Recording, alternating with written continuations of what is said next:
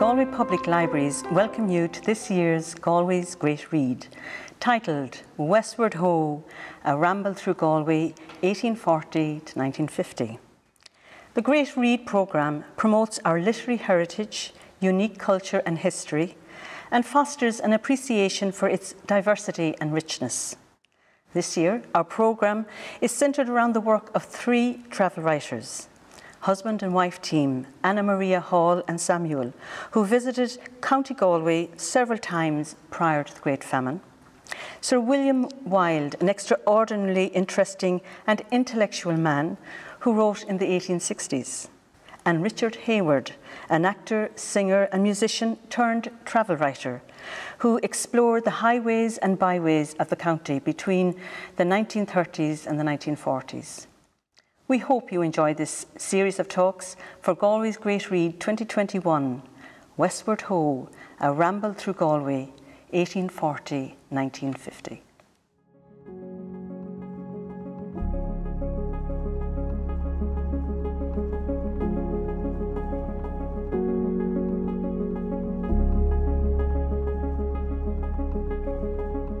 We are delighted to welcome our guest today, Paul Clements, to this magnificent room in wonderful Ashford Castle. Paul is a literary journalist and author of numerous travel books, his most recent being Shannon Country, A River Journey Through Time, published in 2020. His other works include Wandering Ireland's Wild Atlantic Way, From Bamba's Crown to World's End, published in 2016, and Irish Shores, A Journey Around the Rim of Ireland. He is a contributing editor to the Rough Guide to Ireland and also writes local history book reviews and Irishman's Diary for the Irish Times. He is a former BBC journalist, a fellow of Green Templeton College, Oxford, and lives in Belfast. Paul's talk focuses on Galway's Great Read third featured author, Richard Hayward. Hayward was one of Ireland's best loved cultural figures in the mid-20th century. He was a popular Irish travel writer, author and singer, who led an intense and productive life, leaving behind a remarkable body of work through his writing and sound recordings. Paul's biography on Richard Hayward, Romancing Ireland, Richard Hayward, 1892 to 1964, was published in 2014 and later adapted for BBC television. Paul's talk today is titled Richard Hayward, Galway and Connacht, and we do hope you enjoy. Hello everyone. In the middle decades of the 20th century, Richard Hayward played a significant role in the cultural landscape of Ireland. And for 40 years, he was a pivotal figure as a travel writer, a singer, an actor, and a filmmaker. He was also well known all over the country as a tour guide and a folklorist. Although he was born in Lancashire, Richard Hayward grew up on the coast of County Antrim. He became a lover of many parts of Ireland and was particularly fond of the West. Among his 11 travel books, 2 were on Connacht, while another one featured the Corrib region. Before exploring his connection to the West, it's worth just taking a brief look at some of his cultural activities. Hayward was also a film star of his time, and he produced feature films throughout Ireland in the 1930s. These included The Luck of the Irish, Irish and Proud of It, and The Early Bird, and this one broke box office records in Galway, Carlow and Kerry. The first DVD that we're going to see sets the scene really for him and features Richard Hayward in a number of different roles. It starts with a clip of one of his films called Devil's Rock, which was made on the North Antrim coast in 1936. Let them go, let them tarry, let them sink or let them swim. He doesn't care for me and I don't care for him. You go and get another that I hope he will enjoy. But I'm going to marry a far nicer boy. You old hypocrite, you and your flowers, and your courtship for young men, and your hat pinned up at the side whiles. I'm glad you took the pin out of your hat anyway. Who is she, eh? Who is she? Who is she? It's a thing, a book. It's neither a he nor a she. You're smart, aren't you? None of your shilly-shallying with me. Who is she? Ah, you forever scout.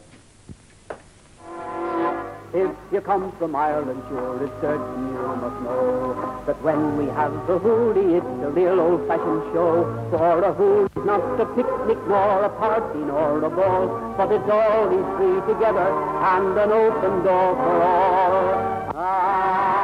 Michael Dooley down in off the Barrel Door, sure the dancing was contagious and the girls a perfect joy. The city has never rested and the fight was ended strong, cause the misty said me, but oh sure it's time you had a rock. Sure, no one would deny it was an elegant appeal, and if the piper stopped himself, the would not get a reel. On mine you never thought the girl of such unbounded joy, and Michael Dooley down in off the Barrel Door.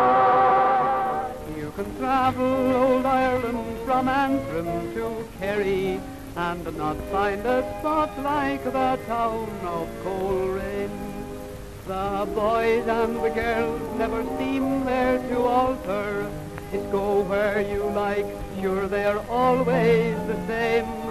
And if ever you're wanting a right hearty welcome, just come to the sweet little town of Corrib. I'd roam through recreation, new comforts to find still, but the comfort I would seek the most, you all may understand, is to win the hand of Martha. She's the flower of sweet Strabane.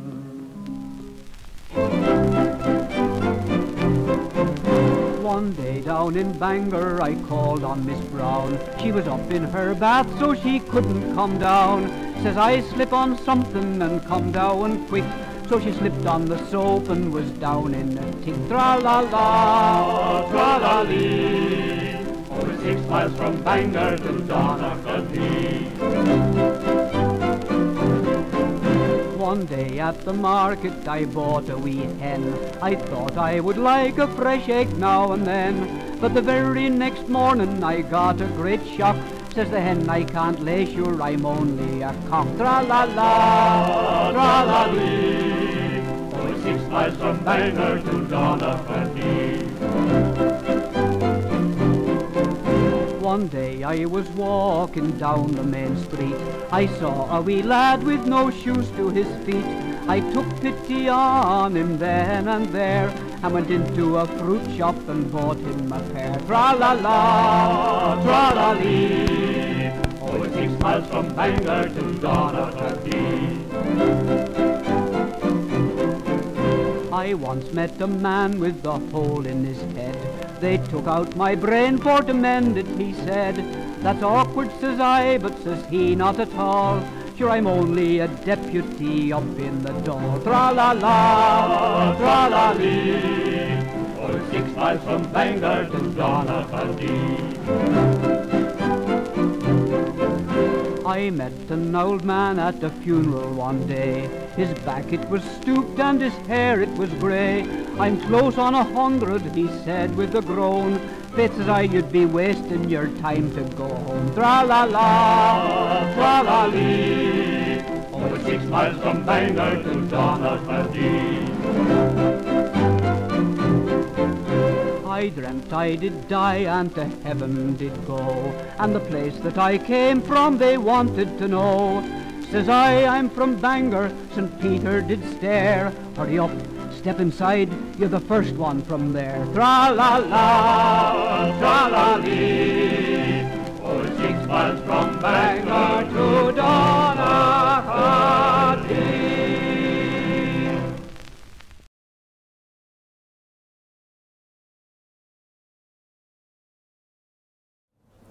Richard Hayward's travel books are filled with cultural history and with folklore, legends and stories about the people that he met and from his research and his wide reading too.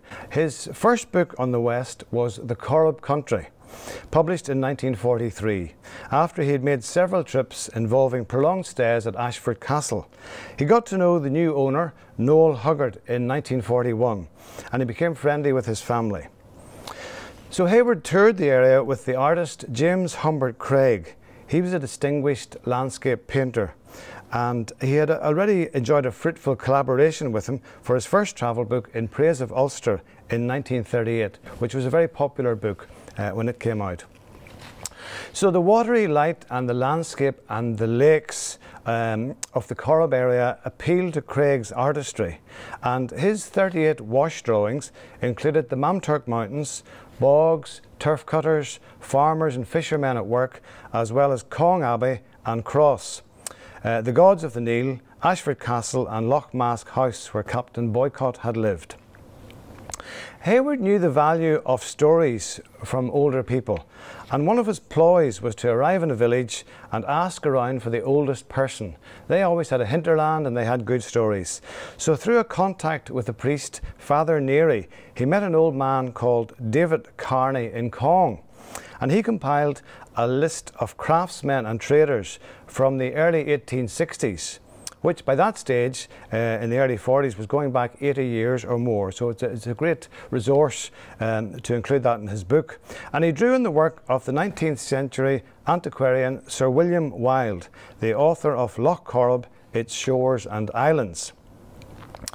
Hayward followed in Wilde's footsteps, visiting a triangular patch of land known as Moitura Conga, north of Cong, where he delves into a Bronze Age burial mound, a one-man cairn that Wilde had explored. And Wilde uncovered a decorated clay urn with the ashes of a cremated warrior in whose memory it was raised, and the urn was later donated to the Royal Irish Academy.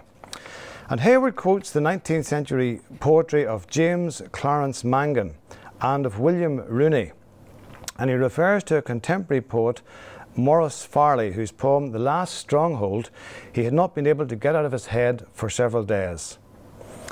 So if there is a leitmotif in Corrib Country, then it's the inscription on memorial stones, churches and monuments. Everywhere that he goes, Hayward noted their wording.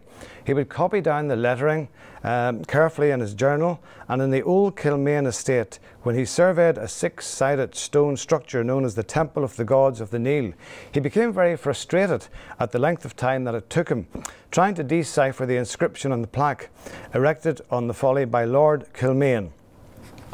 "It is nothing," he wrote, "more than one of those ornamental faradiddles which noblemen of the 18th century seem to have considered necessary to the adornment of any self-respecting domain. A more absurd conglomeration of unrelated objects never confronted the eyes of man.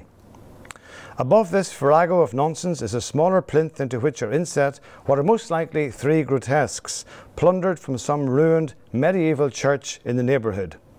Surmounting this amazing piece of monumental foolery is a still smaller plinth, topped with a pointed finial and exhibiting round three of its four sides an inscription mainly in Gothic characters, but to which he said I was foolish enough to devote many maddening hours in an attempt to produce some intelligible translation or explanation."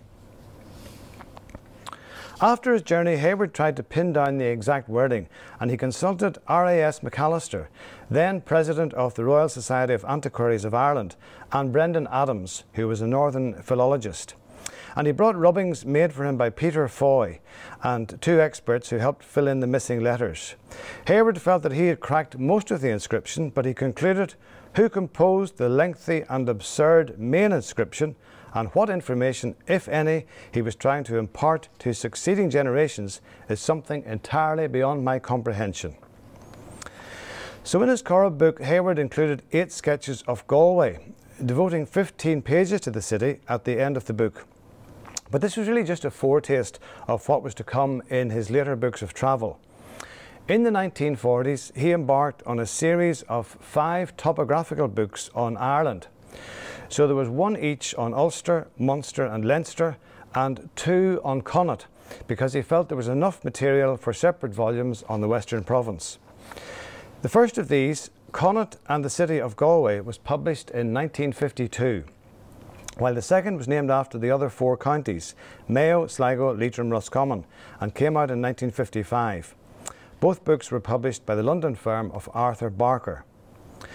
At this stage, Hayward had signed up a new artist called Raymond Piper, whom he had met through the Belfast Naturalist Field Club, and he had worked with him on the Ulster and Leinster books.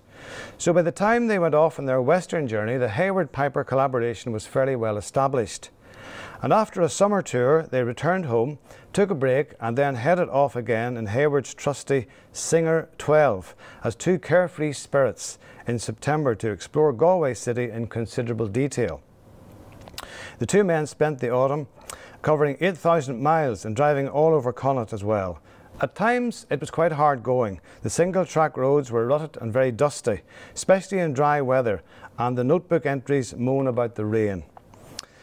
The first of these two Connacht books deals with Galway city and county and includes the Aran Islands as well as Lough Corrib. The book contains 56 delicate pencil sketches by Raymond Piper. 19 of them are devoted to the city and the remaining 37 are of the county.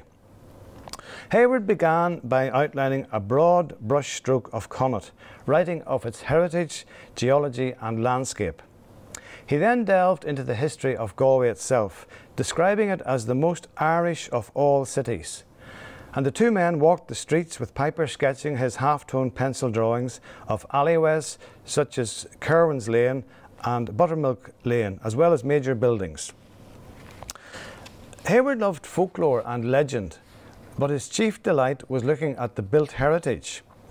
Lynch's Castle, he said, was the one single example today that really gives us anything approaching a picture of what the city must have looked like before the curse of Cromwell fell upon it.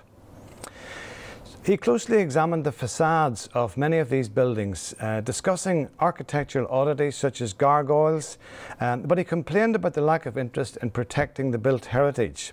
And he said, apart from the Church of St. Nicholas, there has been an appalling disregard for beauty and tradition, which is perhaps more apparent in Ireland than in any other country of the civilised world.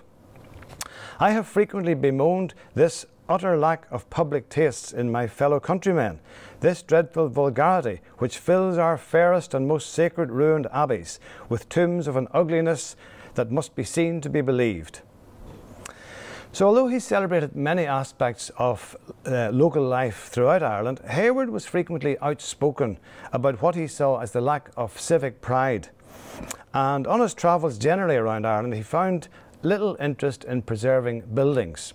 It's worth saying, of course, that Ireland was a young country. There wasn't a lot of money to be spent on preserving 400- or 500-year-old castles in those days. But for all his criticism, there were many aspects of Galway that he cherished, and he appreciated its historic past. As he walked the streets and the lanes, he drank in the atmosphere, and he found that Lynch's Castle was the most interesting specimen of domestic architecture standing in the city. He also spent time in St. Nicholas's Church, which he described as easily the most important ecclesiastical building in the city of the tribes, and one of the most notable in the whole of Ireland. And within itself is virtually the whole history of Galway in stone. Their walking tour brought them to the Irish Language Theatre of Taviark, where Piper produced a line drawing of the interior of the building as well as the Spanish Arch. When he reached the Salmon Weir Bridge, the birds were melodious that day, singing in full-throated happy consort with the tumbling, tinkling waters. Hayward met Tom Keneally, who had worked for many years at the eel fishery, and he provided him with information about their spawning and their long journey to the Sargasso Sea. Further along, he was impressed with University College, which he called a delightfully informal place. At the college, he met two of his friends, Professors Liam O'Brien and Michael Dugnan, as well as Professors Donovan O'Sullivan and James Mitchell. Hayward often deferred to local on-the-ground experts for help with historical detail. He couldn't possibly have known all this information, so he relied on local people. And at the same time then, Raymond Piper was busy sketching a full-page drawing of the college. And Hayward wrote of it, "It is particularly satisfying to look upon, and its compact design seems to breathe a fitting harmony with the comparatively small population which it serves so well." Hayward's books were eagerly anticipated by readers throughout Ireland, and indeed further afield. By the early 1950s, Kenny's bookshop, then in Shop Street, had chalked up respectable sales of his Corrib Country and promoted his first Connacht book. Des Kenny remembers his mother Maureen, who ran the business, talking about Hayward's visits during the 1940s and 50s, when he used to come in and look around, and he would plunder the bookshelves for information and would spend quite a long time in the shop. Looking for details and little tidbits that he wanted to illuminate his own books with, and asking questions about Galway and checking on other sources. Speaking about Hayward's visit years later, Des Kenny recalled Hayward's time coming into the shop. And he said, "I remember my mother telling me later that they had chatted. Hayward would walk down to the Wolftone Bridge and look over the Corrib. Frequently she spoke about him and said he used to stare into the river for hours, and she often wondered what he was thinking about. She never understood why he did that, although he may have been taking notes and deliberating on his writing. His books sold very well in the shop, and his writing, which was anecdotal and historical, was very popular. I would describe his work as a cross between a journalist and a serious writer. It was after Hayward's death, as well as the deaths of Brendan Behan, Kate O'Brien and Austin Clarke, that we decided in the late 1960s to start a picture gallery of authors, as we realised we did not have anything to remember them by." So apart from his travel books and his film career, Hayward was also a noted singer, and he recorded with Decca and HMV. And there's another West of Ireland connection through the singer Delia Murphy, who came originally from Claremorris. Hayward had heard her singing at a meeting of the Irish Pen Group in Jury's Hotel, Dublin in 1937. And one of his jobs was to act as a talent scout for Decca Records. And he immediately signed her up after hearing her singing. And with her strong accent and her distinctive singing voice, Delia performed Three Lovely Lassies, a song that he especially enjoyed. Delia had been educated in Tuam, as well as in Dublin and at the University College Galway, where she gathered and learned tunes from various sources. One of those sources was Pádraig O'Conora, whom Hayward called a fine Irish writer and storyteller. And this sketch of the statue was drawn by Raymond Piper and is from the Connacht book. As she wandered around the Clara, Delia heard seafaring songs from the washerwomen and the fishermen who had brought them back from other ports. And she and Hayward went on together to form a very successful 4-year partnership, developing a synergy between them and singing all over the country.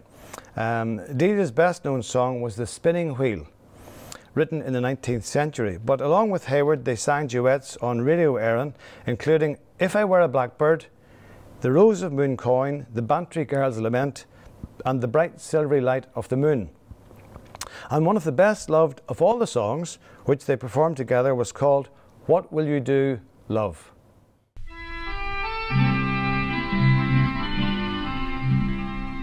What will you do, love, when I am going, with white sails flowing the seas beyond? What will you do, love, when waves divide us, and friends may chide us for being fond?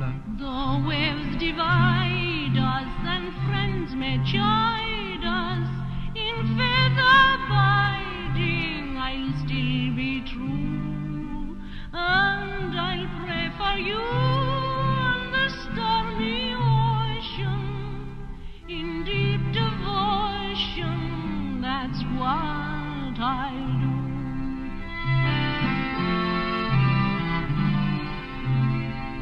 What would you do, love, if distant tidings your fond confiding should undermine, and I abiding neath bright stars shining thought other eyes were as bright as thine? Oh, name it not for the guilt and sorrow, were thine tomorrow I'd still be true, but that heart of thine, should another share it, I could not bear it, what would I do?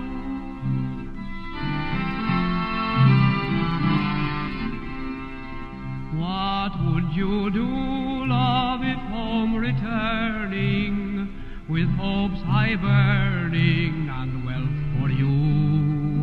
My good bark which bounded o'er seas unsounded were lost and foundered, what would you do? So thou wert spared, love, I place the morrow in wanton sorrow that left me you, and I'd welcome thee from the westing billow, this heart thy pillow, that's what I'd do. Though waves divide us and friends may chide us, our love will guide us, will still be true. And through stormy weather we'll sail together, no more to sever, that's what I'll do.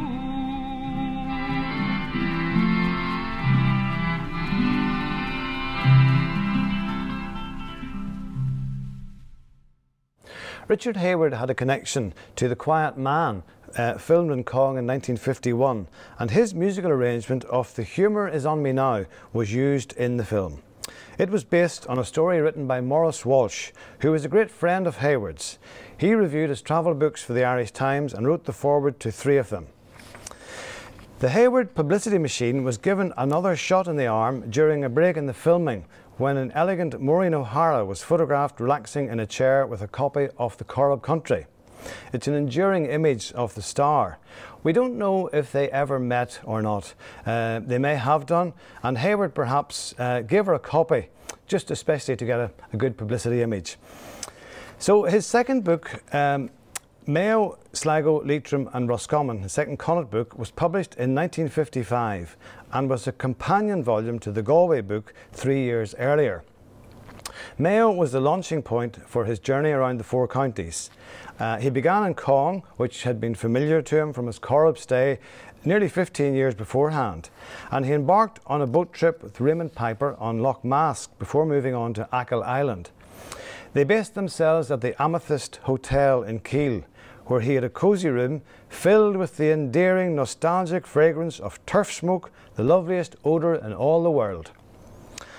Achill was a poor place in those days with very few jobs. Many islanders went to work picking potatoes in Scotland or in the building trade in England, returning in the summer for a few weeks to help cut hay and turf. Homes were lit by paraffin lamps and candles, while heat and energy for cooking came from turf fires and ranges. This Piper sketch shows Achill Head and Croghan on the west side of the island. In his work, Hayward showed his fondness for invoking other writers, who included the publisher Edward Newman from London, writing in 1838, and Samuel and Anna Maria Hall. The Hall's celebrated book, The West and Conamara, Handbooks for Ireland, was published in 1853. So Hayward was now following in their footsteps 100 years after their visit and walking through the forlorn houses of the deserted village on the side of Slievemore Mountain. In the Hall's day, they noted that the houses were inhabited, and he quotes from their book, "Their houses were heaps of rude stones, uncemented, rounded at the gables, roofed with fern, heath and shingles, fastened on by straw bands." And although he enjoyed walking on Achill, Hayward was appalled at what he called the vicious devastation that he found at the deserted village. He felt that the people of the island seemed to have small regard for their monuments of antiquity, a regard which is not greatly developed in the Irish people as a whole, and many of the Achill megaliths have been ruthlessly taken apart for the provision of materials to build houses, sheep shelters and walls. There was very little that didn't interest Richard Hayward. The boats and the quays fascinated him, ancient customs intrigued him, old graveyards too were favourite haunts, and lost names in history, and stories such as those involving Fighting Fitzpatrick and Grace O'Malley all fed his writing mill. Frequently he stopped at roadside shrines and holy wells, although he was somewhat unimpressed with what he found in Knock.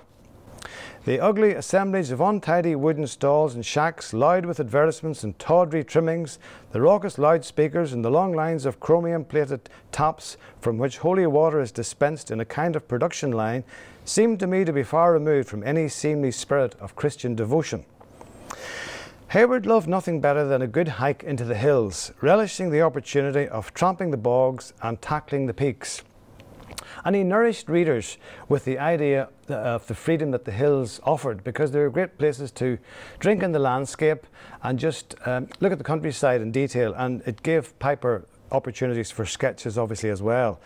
So along with Raymond Piper, he climbed the dreamy, unforgettable cone of Croagh, but they did not linger long at the summit, as they were pestered by a plague of shield bugs, which he said had obviously taken to the air in vast squadrons for our special annoyance. After descending Croagh to Campbell's pub, Hayward discovered that his really stout veldschoen were so badly cut and worn that he had to sit in the nearest cobbler's, whilst new soles and heels were stitched and battered into place. On the way to Sligo, he diverted to tour the back roads around Lough Talt and wrote of his love for them. For the green roads of Ireland ever tug at my heart, and I never tire of exploring their withdrawn beauty, nor of seeking out their hidden or forgotten history. As mentioned, Hayward was a great lover of Galway, and he was a regular visitor to the Oyster Festival in the late 1950s and early 60s.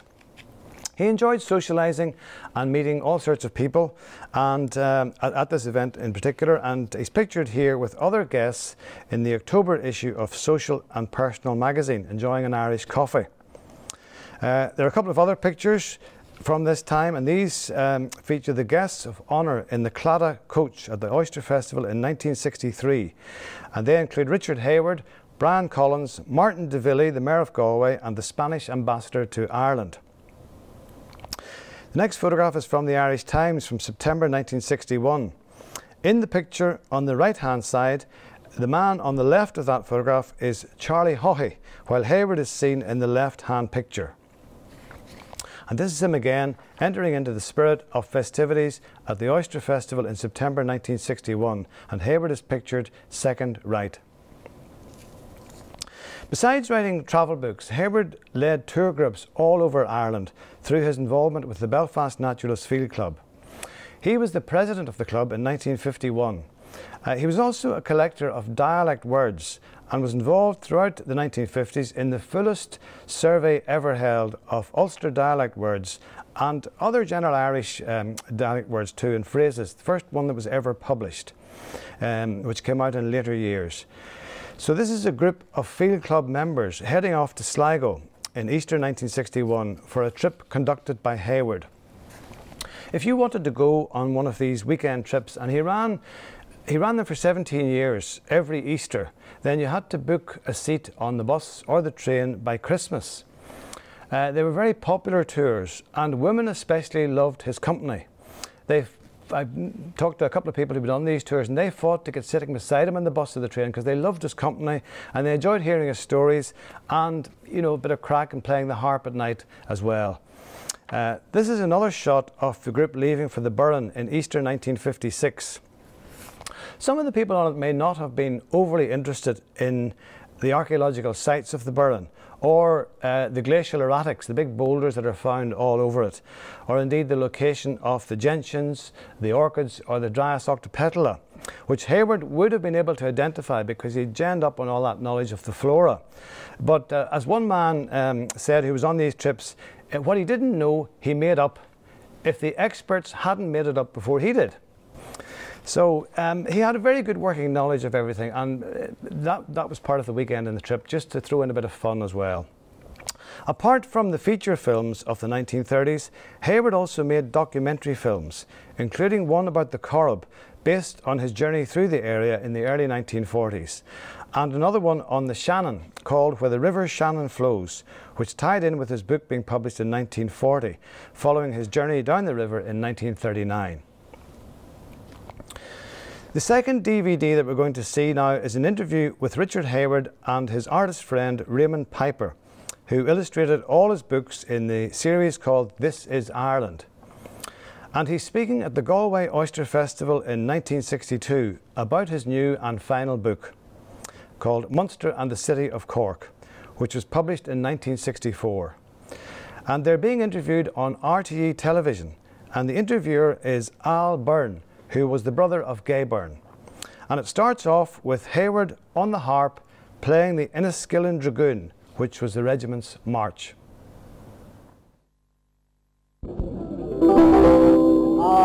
Beautiful damsel of fame and renown, a gentleman's daughter from Connacht town. As she rode by the barracks, this beautiful maid, sure she stood on her coach to see the dragoons on parade. Very well, Enniskillen, I leave you a while, and all your fair waters, and every green isle. When the war's they're over, we'll return in full bloom, and they'll all welcome home their Inniskillen Dragoon. Recently at the Galway Oyster Festival we found Mr. Richard Hayward quietly singing a little song and playing his harp in a corner.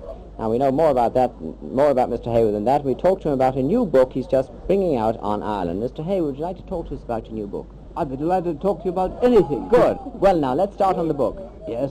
What's it all about? No oysters, no more Guinness, no Chablis. Well, not at the moment. Just Could talk. Yes, very just for the dry, moment. very dry subject. All right. Well now, the book is called Munster and the City of Cork, and it deals with the province of Munster and the 6 counties of Munster. From what point of view? Well, from historical point of view, from the point of view of antiquities in the region, very much topography to any sort of intelligent tourist coming over, you know, he wants to know things about the country. This will be in the book. How long has it taken you to write this book?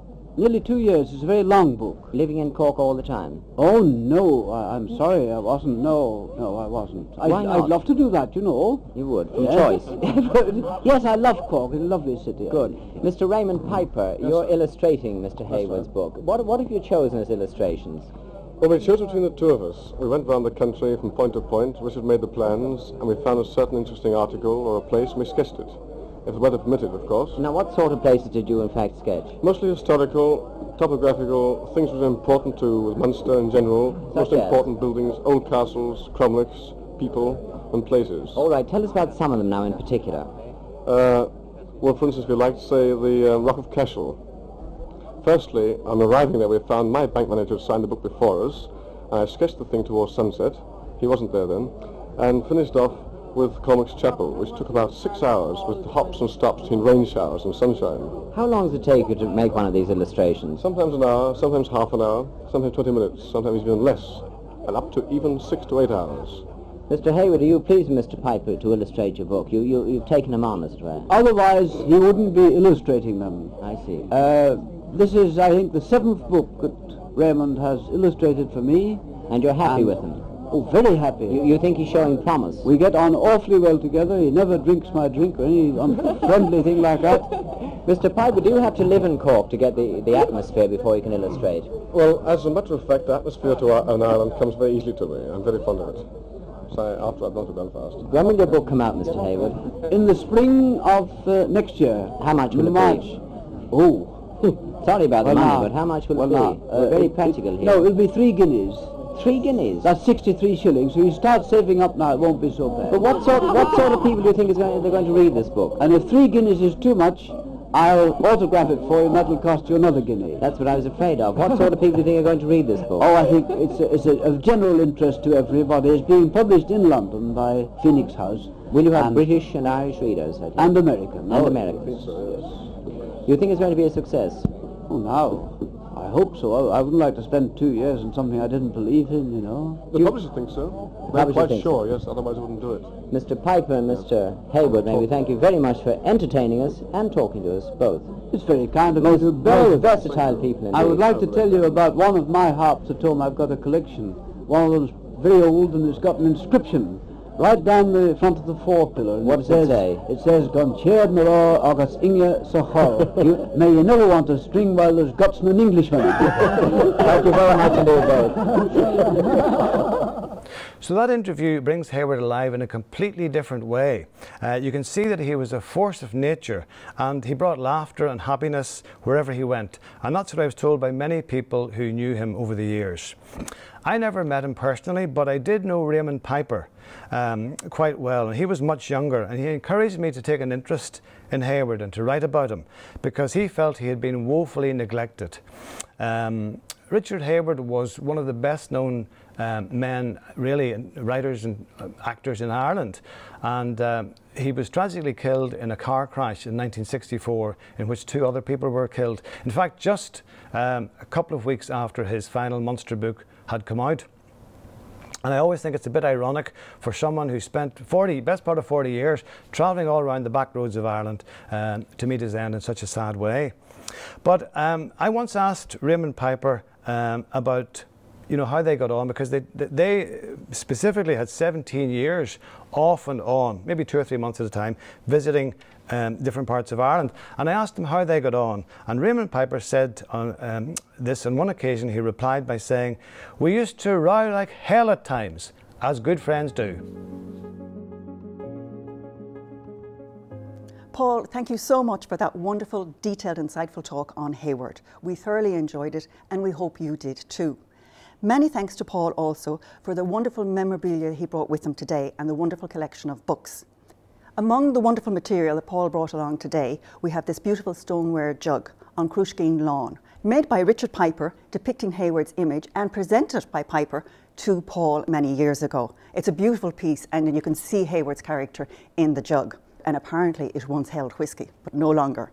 Also, we would like to thank everybody here in Ashford Castle for hosting us today. We've had a fantastic experience here, and what better place, these wonderful surroundings. So thank you to them also. And thank you, we hope you enjoyed.